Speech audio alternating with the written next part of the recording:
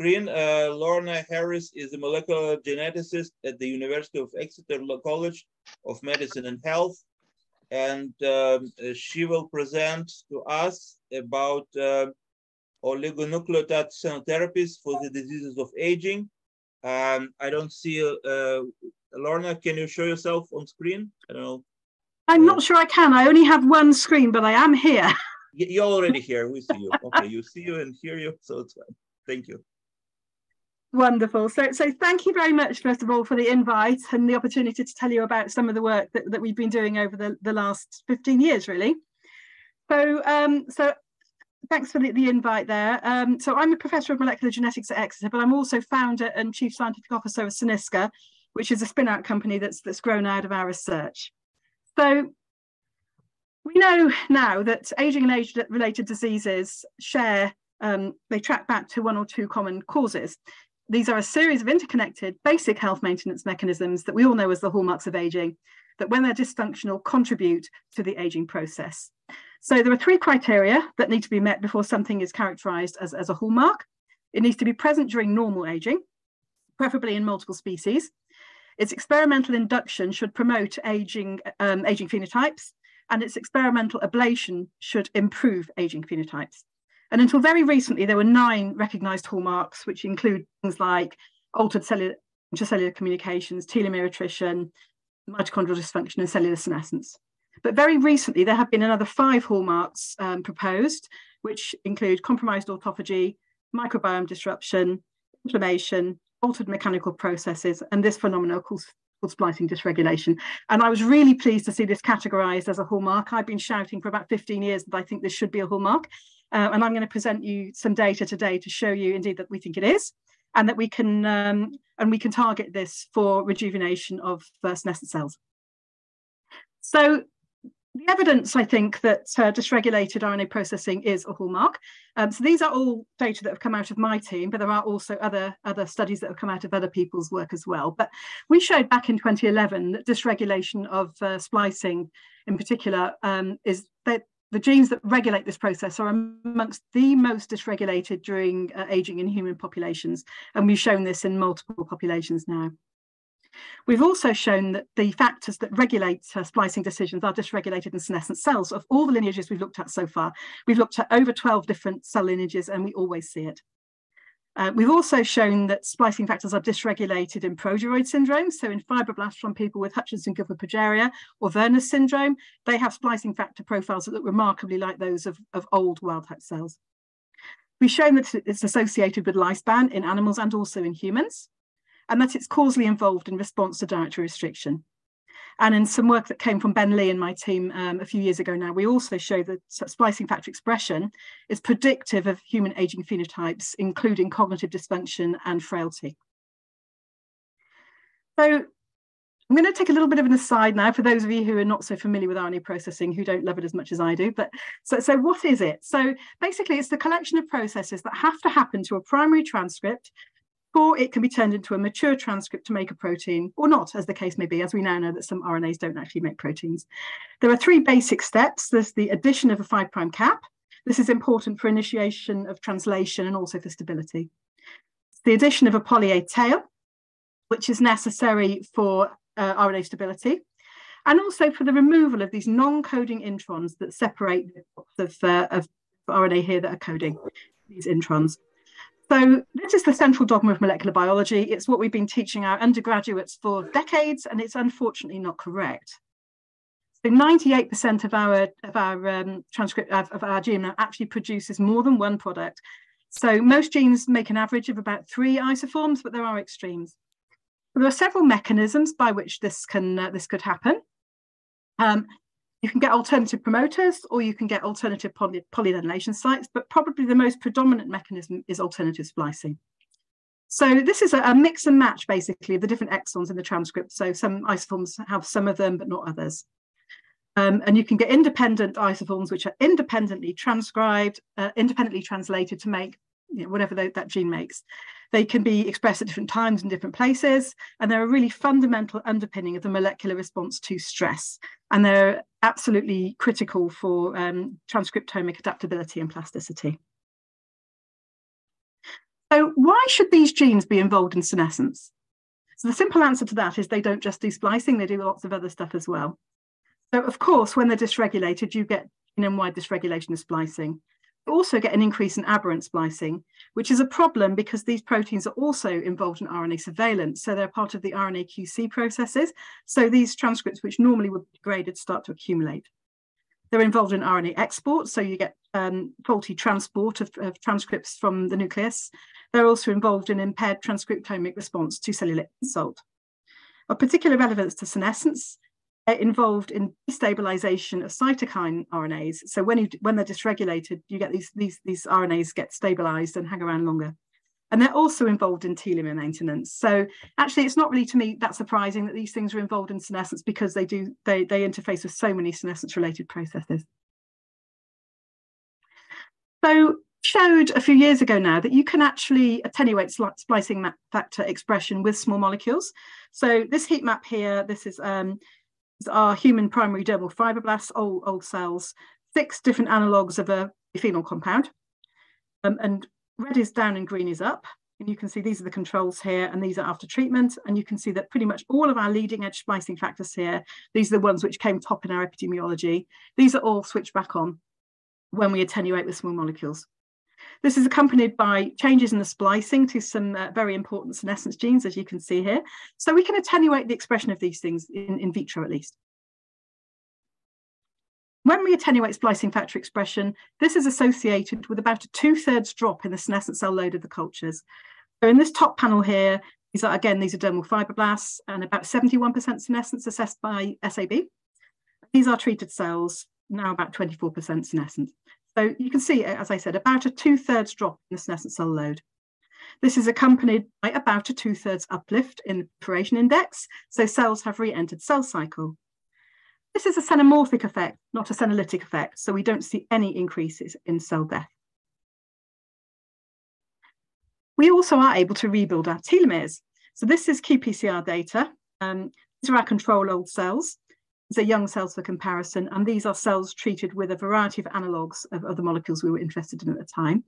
And you can see all of these actually have brought about a telomere elongation, in some cases up to the same sorts of levels as we're seeing in young cells. And the final proof of the pudding, really, that these things are causal, is that if we knock them down in young cells, this is sufficient to induce senescence. So this time, this is in endothelial cells.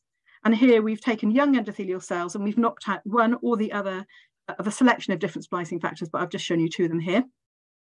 And when we knock these down in just one gene in isolation, this is enough to induce senescence. So this is proof that these things are on the causal side of the equation.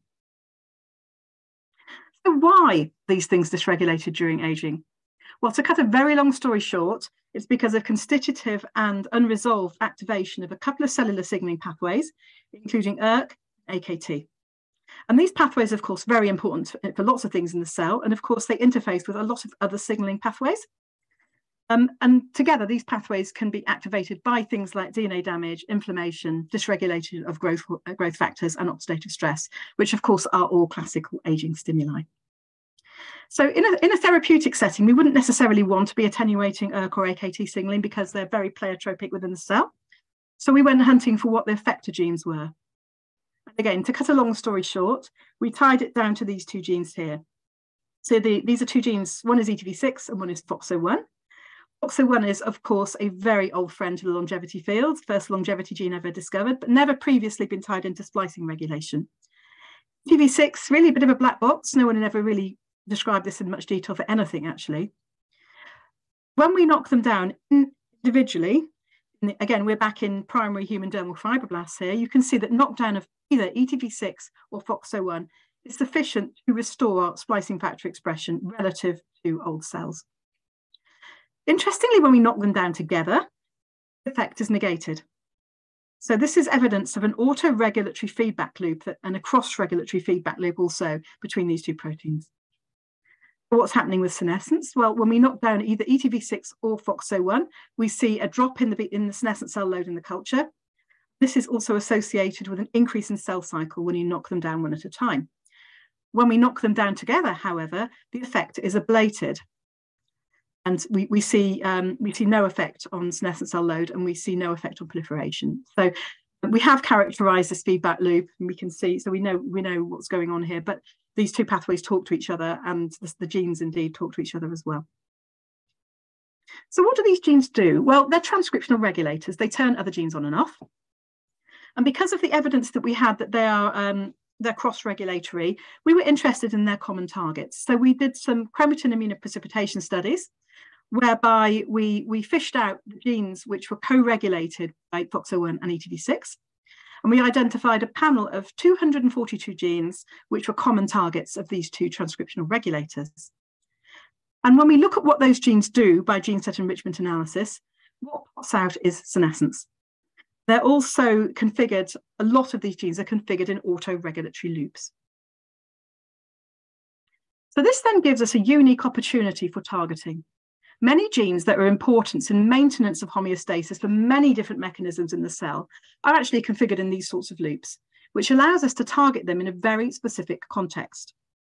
And we found several loops involving, as I said, involving our target genes in senescence that we can modify with oligonucleotides to modulate the effect. So this is what these loops tend to look like. So we have our target genes, which actually auto-regulate as well as cross-regulate. So they hold themselves in a Goldilocks zone. These genes exert a negative pressure on a bunch of senescence genes, including P16 and P21. Then that in turn, these genes are responsible for coding for a set of intermediates that negatively regulate our target. So that's how they're configured. We're looking to target these loops using oligonucleotides in a therapeutic context. So, well, why oligonucleotides?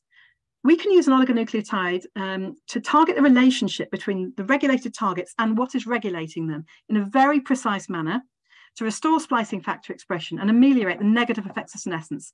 And we're doing this in the context of age-related diseases. Triggers are super useful because you can use them to switch genes on. If you sit them over negative regulatory elements, you can use them to switch genes on. You can switch genes off using conventional siRNA, or you can target positive regulatory elements. You can even use them to influence splicing, so you can make cells make whatever isoforms you want them to make by putting your oligo over the control regions. They've got a number of advantages over your conventional targets. You can use them to drug undruggable targets. So if you're using a small molecule modality, you are reliant on there being a convenient binding pocket that you can target. Using an oligo, you can target pretty much any part of the gene. The chemistries are well understood and evolving, and we can use low doses. So in our hands, we have these down to about a nanomolar. You can administer them very precisely with very little off-target effect because of the nature of the specificity of that association. And if you administer them locally, you get very little systemic exposure, particularly at the doses we're using. So how are we using them? So if we come back to our loop, here's a young healthy cell. Our target gene is in its Goldilocks zone. It's expressing itself within its natural physiological bounds. It's exerting a negative regulatory pressure on the senescence genes. This loop is therefore silent. As we age, we lose our splicing regulators. So this gene starts to fall out of homeostasis. You lose this block here. These genes get switched on, producing the intermediate, which comes round and switches our gene off even more. So this is in fact a aphasic switch for senescence. What we're doing is we're interfering with this. So in our old cells, our senescence genes are active, the intermediates are active, but we're sitting our oligo in the binding site here, so it can't interact with our target. Target gene starts to rescue, then is held in check by its own autoregulation in its natural homeostatic range. Switch flips, senescence genes start to get turned off, intermediate gets switched off, and our cell is now back in its natural homeostatic range and rejuvenated. So just to show you how this actually does work in normal cells. So these are human primary lung. These are young cells at population doubling about 20. These are the same population at population doubling 84. So this is replicative senescence. All of these panels are stained with SAB, but of course you can't see anything here because they're young. The old cells, and you can see they've picked up the SAB. The morphology is also very characteristic of senescent lung. These are basically the same culture, but treated without oligo. So you can see the morphology has come back to where they were before. We are still seeing some senescent cells in here, and we will, because some senescent cells are senescent because they've got catastrophic damage. We're also starting to see a little bit of formation of these mitotic foci, as we see in the young cells. So this works in old, normal cells. When we look at what the kinetics look like, so this is senescence measured by SAP, about a 55% drop in senescent cell load. We also see a drop when measured with P16. Not all senescent cells are P16 positive, so the effects are not quite as marked, still see it. We're also seeing about a 30% drop in the DNA damage load in the cultures. So this is measured by gamma H2AX. We're seeing a little bit of initiation of proliferation here again. So some of the cells have come back into cell cycle. Because we are interested primarily in the first instance in the context of fibrotic lung disease as an exemplar disease of aging that we can explore with our new oligos, we're looking at markers of fibrosis. Old lung cells show a lot of the same fibrotic markers as do cells with, from patients with idiopathic pulmonary fibrosis, for example. So these three genes here are fibrotic markers. The 2 is actually a transdifferentiation marker that picks out cells which are transdifferentiated to myofibroblasts and laying down an aberrant matrix. Our oligos can switch this back down, indicating that they've gone back to fibroblasts. Collagen 1A1, of course, a very important component of the fibrotic extracellular matrix. Our oligos are shutting down the expression of this. Gremlin 1 is one of the initiating cascades of fibrosis. We're able to switch that down. Conversely, if we're looking at markers of anti-fibrotic effects and fibrosis resolution, this gene here, LIF, is a gene that negatively regulates collagens, and it's associated with protection against fibrosis in lung, liver, and kidney. And we're seeing this is beginning to get switched up. We have camptothecin L and hemoxidase 1, which are anti-fibrotic markers. And this oligo in particular is pretty potent with these. We're getting a nice switch up. This gene here, MMP14, is collagenase 9, and we're able to switch this up. So this raises the interesting perspective that we might not only be able to stop fibrosis, but we may potentially even be able to start to resolve it. So we're harnessing this in the context of IPF. So in IPF, you get an epithelial cell insult, which causes the epithelia to become senescent. Secreted SASP then goes through into the stroma, and then that causes senescence in the fibroblasts. Fibroblasts then get, because of TGF-beta, get elicited to turn into myofibroblasts, which elicits the fibrotic effects. And concurrently, because your immune system is also senescent, you don't get the clearance. And because your stem cell compartments are also senescent, you don't get the repair and resolution that you would see in a younger individual. So the thinking is that removal or rejuvenation of senescent cells will actually address multiple aspects of fibrosis and repair. So just in my last few slides, we're starting to look at this in the context of IPF. So the first thing we showed was that cells from IPF patients are prematurely senescent. So this is a young population of normal lung cells, typical fibroblast morphology. They're dividing, as you can see by the 67 foci here, and actually not very much damage. These at the bottom, these are cells from a 55-year-old male IPF patient. The cells are passage matched, so they're both at around 25 population doubling, and you can just immediately see that the difference in the cell morphologies. You've got a lot of senescence in here. A little bit less proliferation. They're still young cells, so you would still expect some of the cells to have proliferative capacity, a lot more damage. And when we graph that, we can see our senescent cell load is about 4 times higher. We have about 40% less division, and again, about 4 to 5 times more DNA damage. So what happens when we treat these cells? So what you're looking at here is just a slightly higher magnification with a tagged oligo so that you can see we're getting it into the cells. This is what our young cells look like. These are the young normal cells. These are our young IPF cells. And again, you can see the collection of senescent cells here. And these 2 panels here are IPF cells, but treated with 2 of our oligos. And you can see just by looking, you can actually see the fibroblast morphology has kind of come back where it should be. As I say, we still have some senescent cells, but nowhere near as many.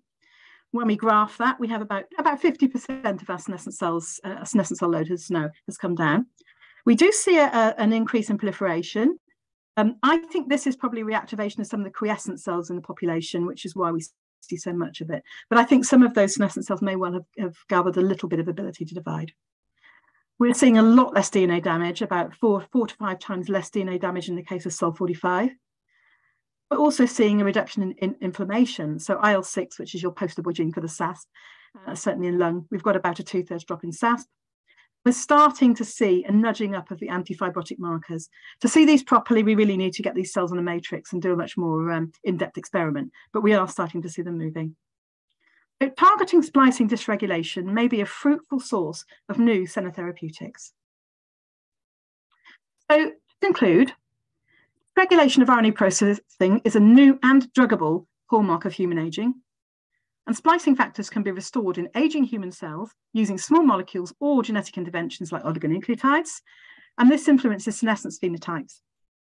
And targeted moderation of splicing factor expression can influence not only senescence phenotypes, but also attenuate disease markers in cells from patients with premature aging diseases. I'll just finish with some acknowledgements. So this has been about 15 years work in the making. And obviously over that time, it's involved a lot of collaboration. And so this is my team. The guys picked out in sort of pale blue here are my academic team. Guys in white are my SENISCA team. And there are some past lab members who've been involved in this work. And then the other people I'd like to particularly draw attention to are the team at the NIH, so Luigi Ferrucci and his team, were instrumental with the epidemiology, and colleagues at the University of Brighton who helped us out with the very first study with the polyphenol analogues. So I'll finish there, and I'm very happy to take questions. Thank you very much, Lorna. We have time for a couple of questions. So the first is from Leon. By the way, if you prefer to ask yourself, you're welcome. If not, DNA methylation has been connected to splicing before. Do you see or plan to look into the effect of DNA methylation with your intervention? Yeah, we've done this actually. Not a very exhaustive study. What we see when we're looking at the methylation clocks, we start off with cells that are about 64. The young, and then we can rejuvenate them back to about 18 or 19 actually. We've only done this 1 or 2 times. And we are actually working up some transcriptomic clocks at the level of splicing, which are one of the outcome measures that we will be using to assess this. Okay, great. And Anton, once again, if you want to ask yourself, just raise your hand. Okay, okay, I can ask. So right now you mostly applied it to cell cultures, but yes, when you will apply it to the whole organism, you can have a situation that it's very important for some genes to have very different alternative isoforms in different tissues.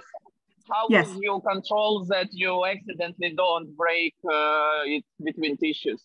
Sure. So there's 2 answers to that question. So the first answer, in a therapeutic context, this is one of the reasons why we are using oligos, and we're using them locally so that we can deliver them directly to the target organ, and then and the risk of systemic exposure at the doses we're using is actually fairly minimal. That said, even in a systemic context, actually the risk there's not an issue, because we're not making these splicing factors do anything. We're not pushing them into a range that they wouldn't normally be at. So we're nudging them back into their normal natural homeostasis, where they will self-regulate as they would normally without intervention. So we're just giving them a helping hand back into that homeostatic range. Thank you. And Aubrey asked a question. Aubrey, do you want to ask yourself, or should I read it? Yeah, sure, I'll ask it.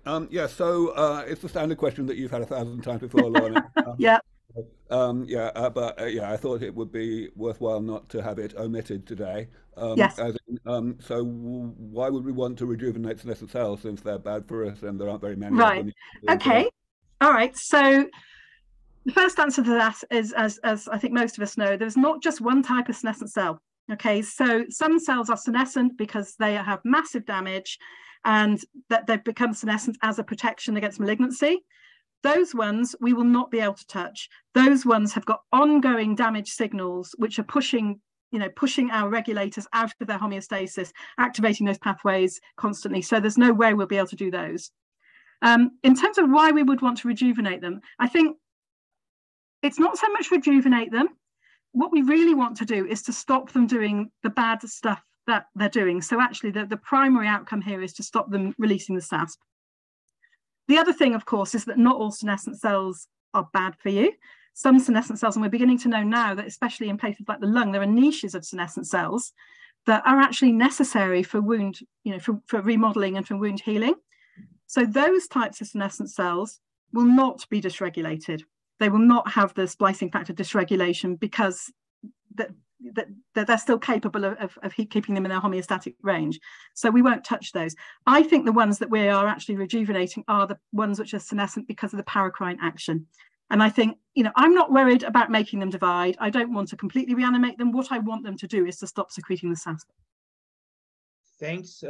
And the last question for Patricia, if you want to ask, and we have to move on. You're still muted. You're muted, Patricia. Hi, Ira. Just to say, it was a fantastic talk. Oh, thank you. A very enthusiastic person. You've got to love what you do. If you don't love it, no one else is going to love it. Very nice. I just wondered, in your constitutive pathway list you showed, if you ever looked to ROR, because in endothelial cells specifically, the inhibition of framilization of ROR has been shown to stop oncotransformation and STAS. So this would have to be included, I think. Yeah, we haven't looked at that so far, but interestingly, there are a couple of ROR targets that come up in our list. Mm-hmm. So yeah, I mean, it's on the list of things. We have a massive list of pathways and processes we want to look at. That will be on the academic side, though, not in the industrial setting. But still, there are some small molecules that are specifically doing the job. Absolutely. Okay, great. Thank you very much. Thank you very much, Lorna, for this talk.